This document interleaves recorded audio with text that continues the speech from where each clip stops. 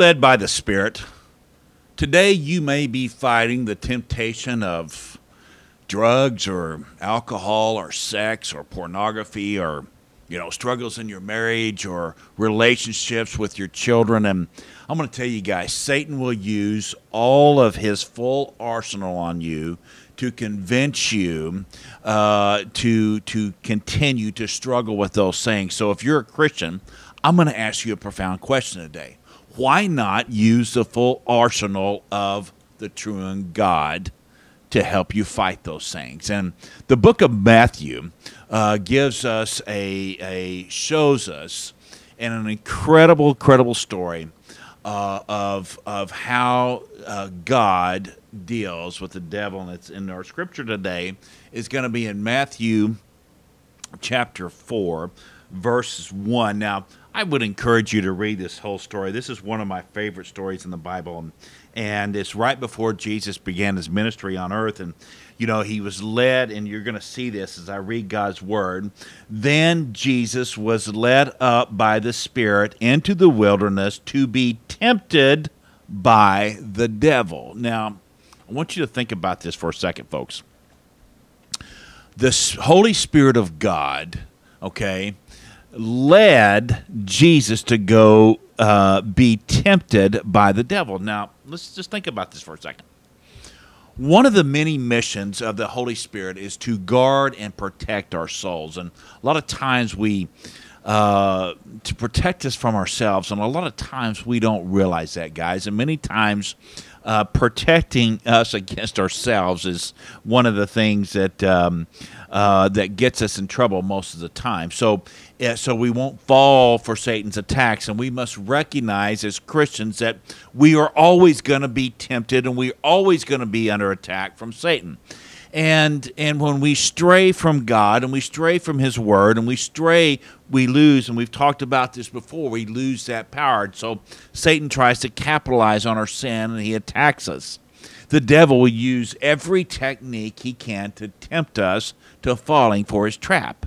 You know how he does. He'll whisper things in your ears, tell you you're not worthy, tell you that your God is weak. He will tell you and convince you that drink is going to taste so good. He will convince you that pornography is going to lead you to a really happy and healthy life, which it does not. Jesus on this earth and what it shows, he shows us the ability to fight Satan. Just because we're tempted does not mean we need to fall for that temptation. Now, we will always have sin in our lives, folks. There's no getting around that. We are mere humans. We fall short. We are imperfect of the glory of God. But the implications that Jesus, being led by the Spirit, are getting to the heart of this text. And here's what I want you to understand. This passage is a giant sermon in itself, and we can learn many lessons from it. But here's what I want you to take away. Use the full power of the true God every day of your life, and you're going to win. What's so amazing about this is the same Holy Spirit, that led Jesus, that is leading you, that resides in you. It's the same Holy Spirit that, got Mary pregnant. The same Holy Spirit that resurrected Jesus from the dead. The same Holy Spirit that's going to resurrect you and take you into the kingdom of God. That's the same Holy Spirit also that had Peter preach the sermon at Solomon's Colonnade when 3,000 souls accepted Jesus as their Lord. You see, the day that we accept Jesus Christ as our Lord and Savior, the Holy Spirit of God comes upon us. The Holy Spirit was really, in reality, leading Jesus to be tempted by the Satan, But here's what I want you to understand. Here's what I want you to let sink in. God predetermined this fight, and he knew Jesus was going to win.